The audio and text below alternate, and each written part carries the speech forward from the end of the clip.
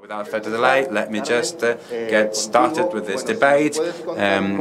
Carmen, could you tell us a bit about what is the work of SFP in the world with the octopus fisheries, and also could you tell us about the issues, the difficulties, the pitfalls that you find, that you encounter in your work? Well, first of all, let me just thank you for inviting me for being here today. For those of us who don't know us, SFP is an environmentalist NGO. We don't work towards the civil societies. You're not going to see our logo very often, but we do work with companies that are in the supply chain. And in this regard, in our strategy, we give priority to a number of sectors. One of them is octopus. The demand of octopus at the international level, as we have heard already, has increased. So in the markets where we work, where we have an influence, there is a demand. Then octopus fisheries are basically artisanal, small-scale fisheries. So we tackle the challenges of these octopus, these fisheries, which is an important thing to do for us. Within the framework of these sectors, what we organize is supply chain roundtables, and these roundtables are some such as the Global Octopus Roundtable, with companies that import and buy octopus and others that distribute octopus in Europe and the US. I see some familiar faces of companies such as Di Estefa, Margalicia from Casal, Angulas Zainagas, and also US companies that are not here today at Conchemar. But it's important to say that we are a working group, a forum to identify fisheries that need to be improved and to promote improvement projects that can lead to an MSC certification or to better practice in fisheries. This is the goal, to improve the world picture. If we talk about octopus, we have small octopus, big octopus, a number of different geographical areas. We focus basically on fisheries.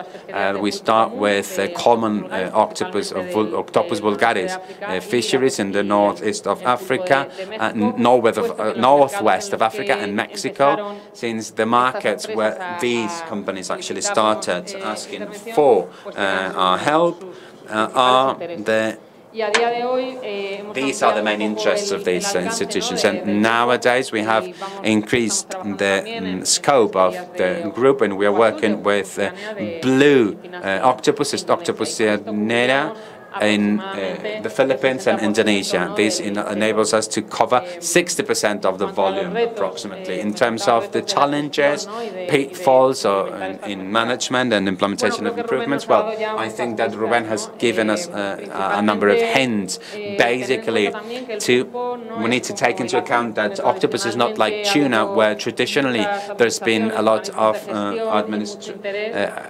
authorities, management institutions, and stakeholders, and except for Morocco and Mauritania, which have more tradition, there are fishing institutes that assess these stocks and that have management measures. We normally have fisheries that have little data, and this makes it difficult to conduct a proper management. So the pitfall, the challenge is to improve that.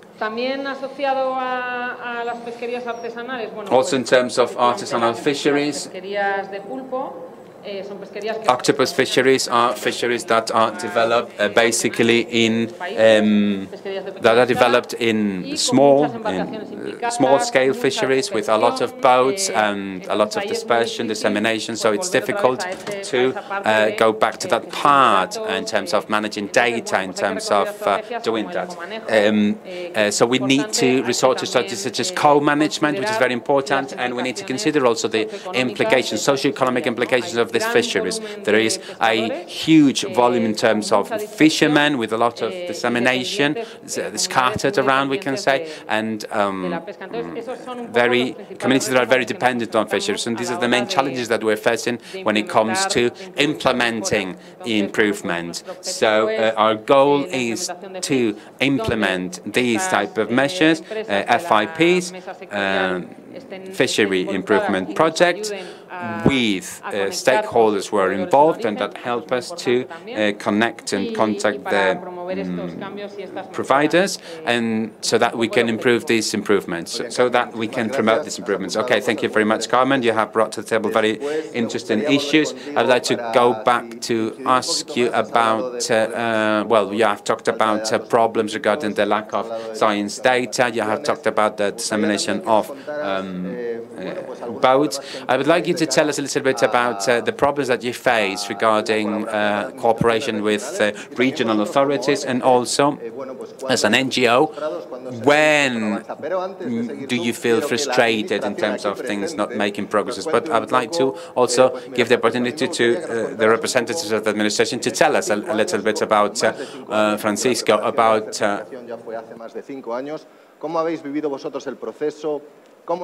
how have you experienced the process in the last 5 years? How, because you have had to work and manage all of this and successes. What's the role? What's been the role of all of the administration, of the authorities in this process?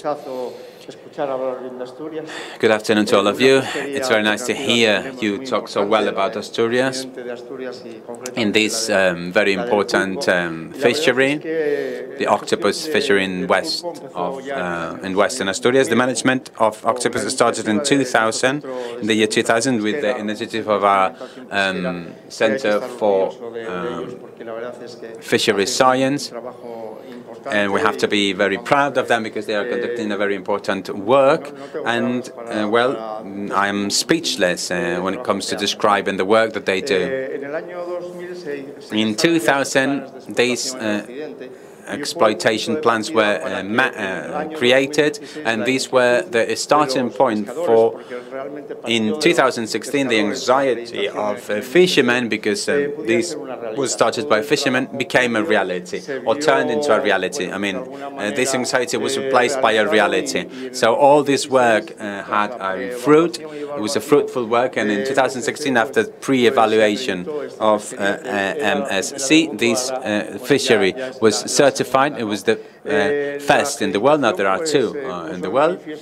So this accreditation showed a number, or this certification showed a number of strengths, but a number of weaknesses also.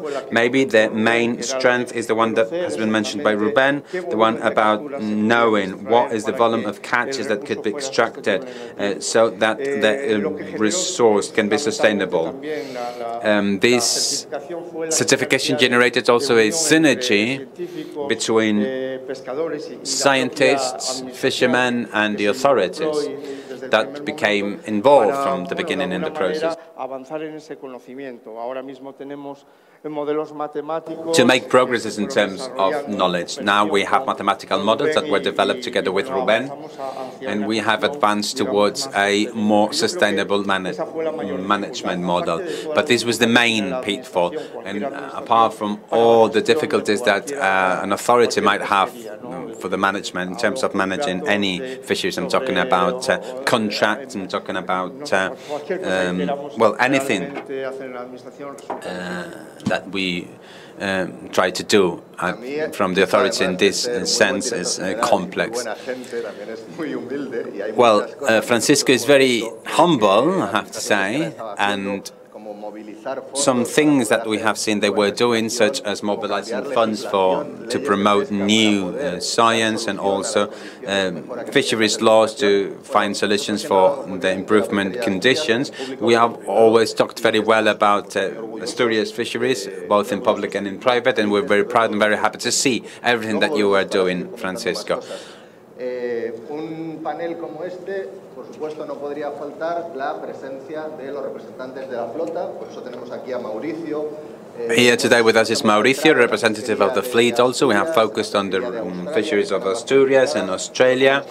Both of them are certified, but as Carlos said in his presentation, there are many other fisheries that are involved in an improvement process that we've been working a lot. So Mauricio, could you tell us a little bit about why did you start a fisheries improvement project in Yucatan?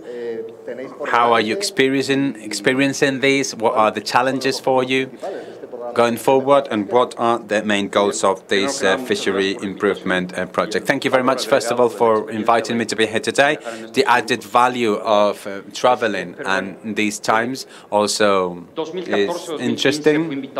I was invited in 2014, 2015 by a Brazilian company with a very relevant US market and the provider in Yucatan, the peninsula of Yucatan, Mexico, to be a part of the start of the assessment of the pulpo fishery in Yucatan.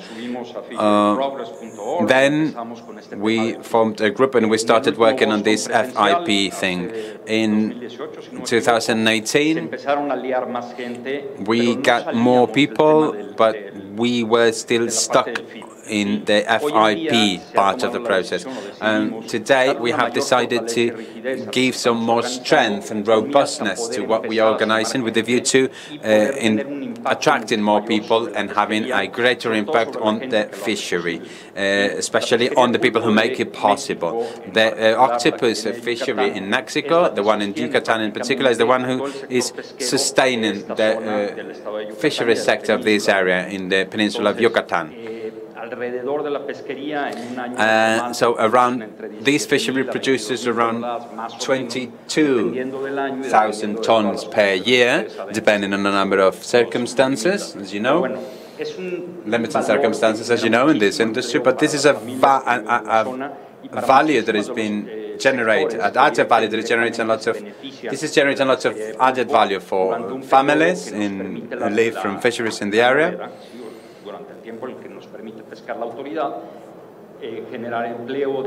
So this creates jobs, and it's one of the main job creators in the peninsula of Yucatan. This is why, since I started my company 10 years ago, almost, I decided to focus on sustainability as an added value. But the FIP has some limitations from my very particular point of view, very personal point of view. So we made the decision to focus on the next step, to find a certification that gave robustness to the fishery compared to the FIP. So we started a dialogue with MSC, and we started a partnership to see what we can do going forward and to have a greater acceptance and have an added value regarding the market to offer those who produce octopus. So what we are doing at the moment is to try and get the eco label by MSC to have it as a proof of the values being added by the octopus fisheries in Yucatan. The challenges that we see going forward are many. We have the tangible part of challenges. It's what we get from the assessments regarding the bait that is being used, the part of the inspection and surveillance of the fishery. This is a very important issue. And there's another one. And the intangible part is the value that is going to be generated with a view to giving more robustness to these and to attract more partners. And then we have a second challenge around the FIP. In spite of the fact that nowadays we have some people who are supporting us, and we have been a part of the roundtable of the FIP of Mexico. We have 2 or 3 important players who are producers, but they're not representing the critical mass involved in fisheries, in that fishery. So what we are trying to get is to generate value for the product, to have more acceptance, more market, a greater market, and to become one of the few certified fisheries in Mexico and in the world.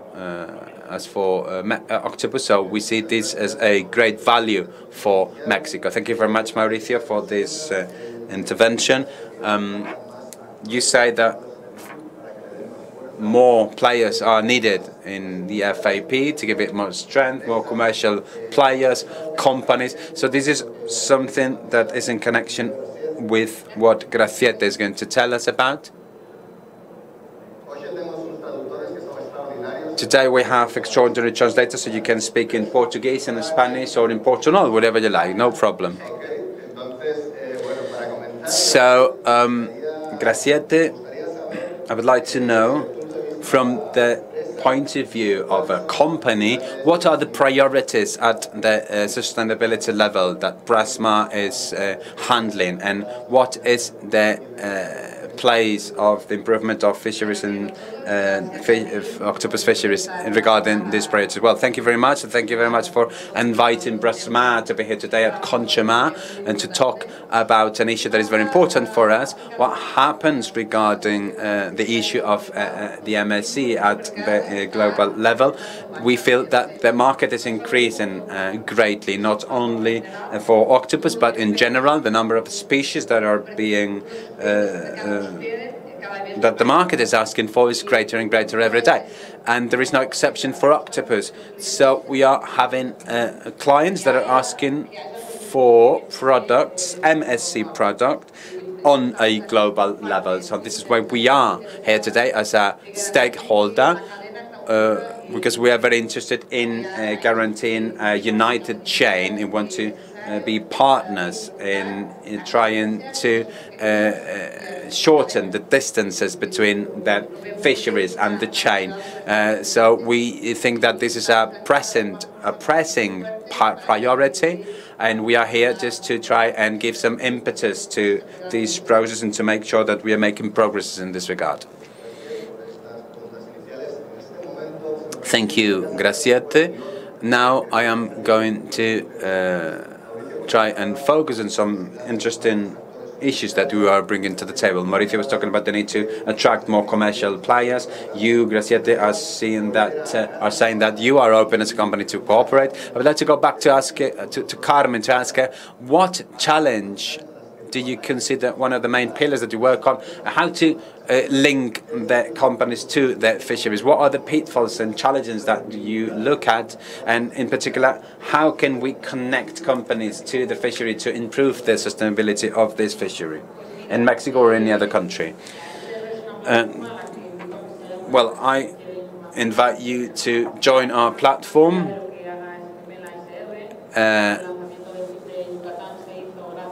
The launching of the FIP in Yucatan was made thanks to the company that Mauricio mentioned, which is Neptuno. So we started this FIP because Neptuno thought it was necessary to become involved in an improvement initiative. Now they have taken that step and they've decided to become involved and take a step further in terms of the certification. But the FIP was already designed with a view to tackling the MSC certification. The program has been tackling an MSC assessment test has been conducted, so the process has been started. So the different links of the chain have a role to play. We have the challenges of big retailers with more and more demanding buying policies, but in other cases this is different. So I think that they are playing a very important role. The companies who can act as a middleman, because on the one hand they have to respond to the demands of the big retailers, the large retailers, particularly companies that are exporting to the US, where there's a growing octopus demand. So they don't really understand that there is not a MSC certified raw product, so it's going to be difficult that in the short term we have more certified fishes. So what these companies do, they help out some of the ones I have mentioned by connecting us to the origin. Who has to become involved in this project? The players that Mauricio has mentioned, apart from the middlemen, are the companies that are at the origin of the process, because they are the ones who have a greater political power in the countries, and they can actually connect. And this is what's happening in Mauritania at the moment. In this project that Carlos has mentioned already, there is how to put it, two parallel things that are being done, the scientific one, and then the Mauritanian companies themselves who have decided to get together to mobilize these changes at the national level. So I think that this is, to an extent, the way that companies can become involved in. You have a role to play, but it's very important that companies that are in the middle of the chain, importing, exporting, selling, redistributing, become connected to the origins and become involved in this with these initiatives. Often we think that improvement projects and certifications improve fisheries, and this is what they have been designed for. But I would like to dig a little bit deeper and ask you, Francisco, about a vision. How did you think the MSC certification in fisheries has improved the life of fishermen? We have talked about this before, but I would like you to tell me how this certification has actually improved the life of the authorities also, because I think that there is something that needs to be highlighted in that regard also. Well, let's start with the workers. I think that the working methods have been improved, in particular in these fisheries, and this involves also a smaller impact regarding the resource. If we used to use a number of X baskets, now they use less baskets, so the fisherman is happy about this because they work less and they have more profitability, more yield, and this is very important. Another very important part of the process is to reduce uncertainty in terms of first sale prices. The certification added certainty to these prices. The fisherman knows what the price is going to be once they catch the octopus, and this doesn't happen in many fisheries. So I think that this is something that we need to highlight. In terms of the improvement for the authorities, as I have already said, it has generated synergies that we didn't have earlier, sort of cooperation and partnership between a number of entities, such as the University of Oviedo, the science institutes. With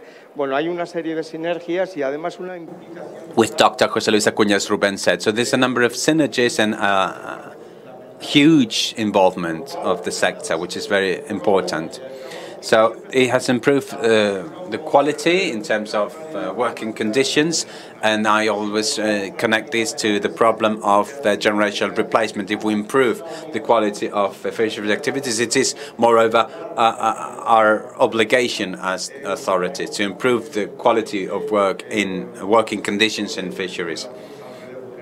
And all of the aspects connected to the generational replacement. To make the fisheries sector attractive, again, is one of the most important objectives that we have set for ourselves as administrators.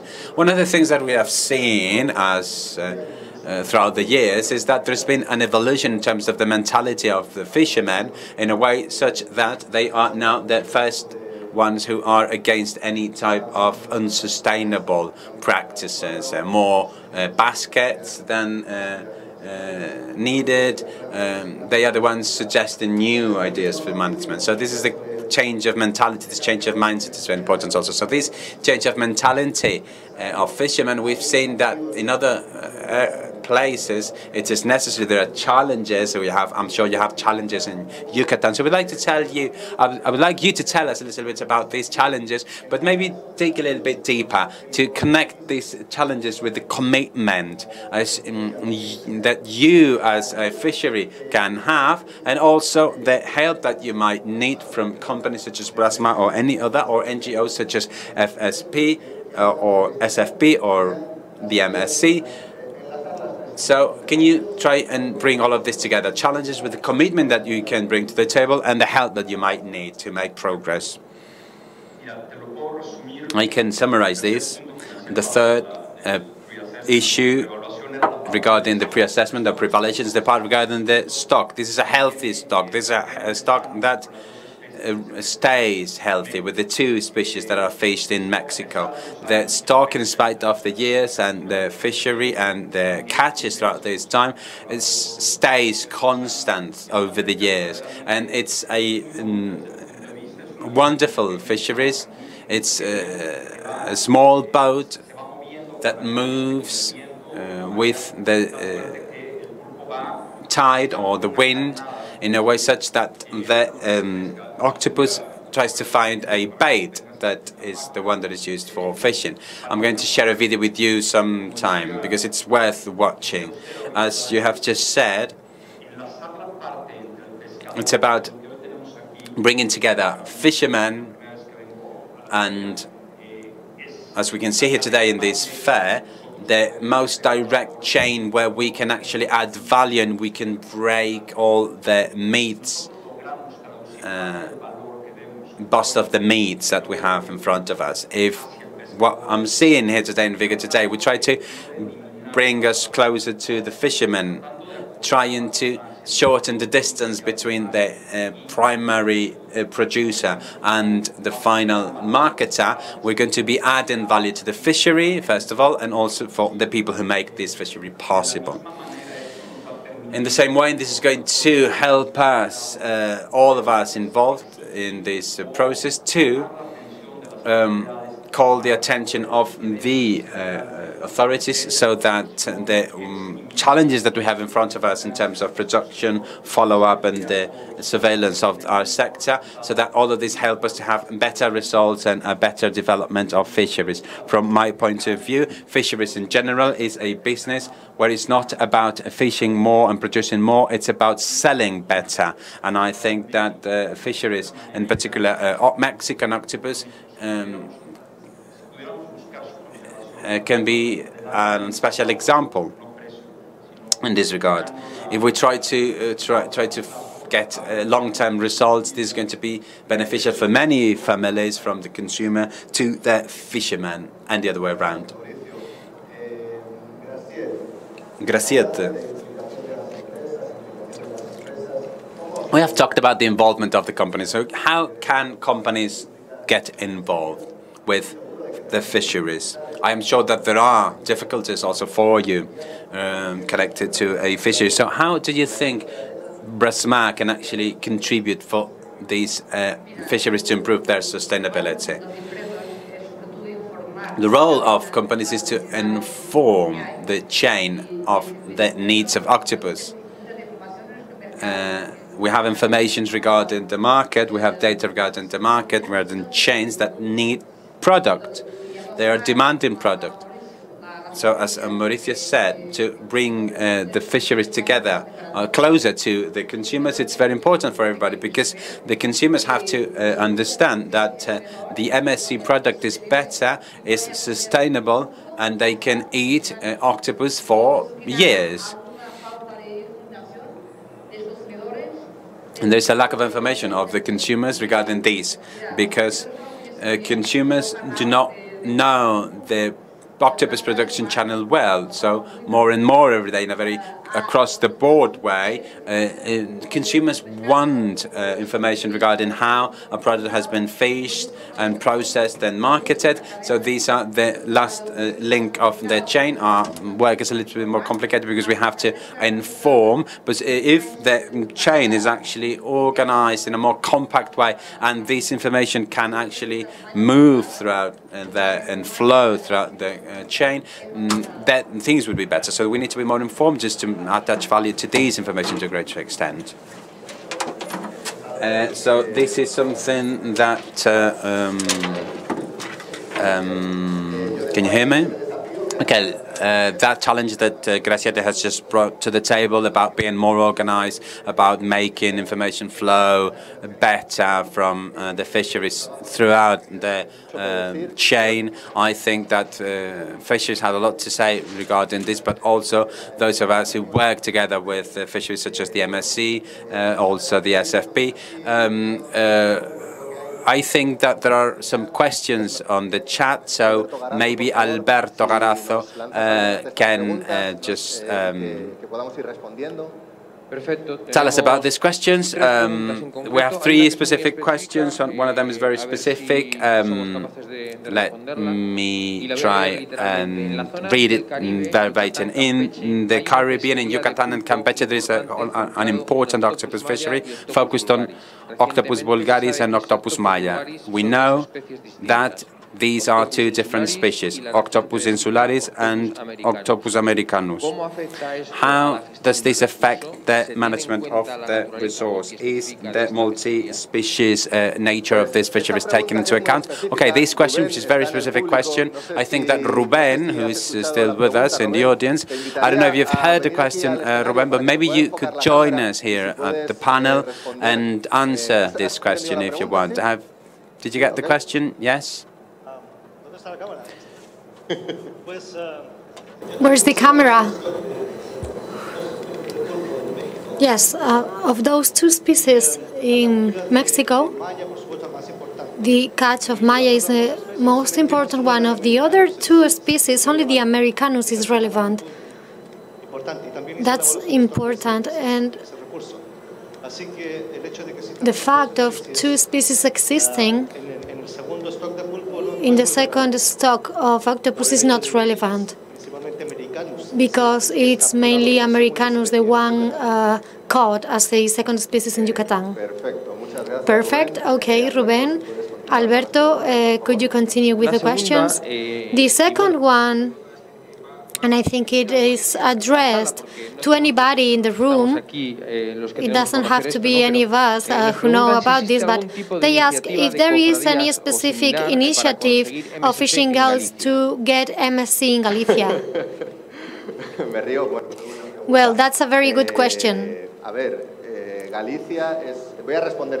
I'm going to answer.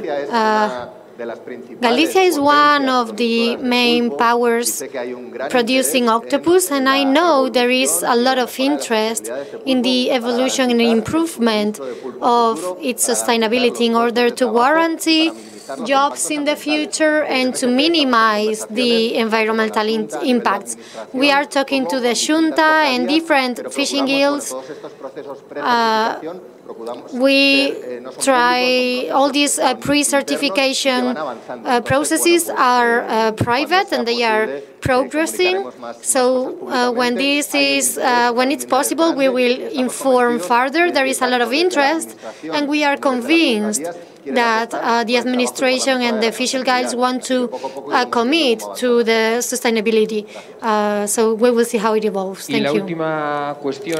And the final question in the chat is for Francisco, and they would like you to explain the system, because this price system that fishermen are having, because the first sales price of octopus in Asturias is set before the auction. I mean, the fixed price, is there a fixed price since the MSC certification was gotten or not?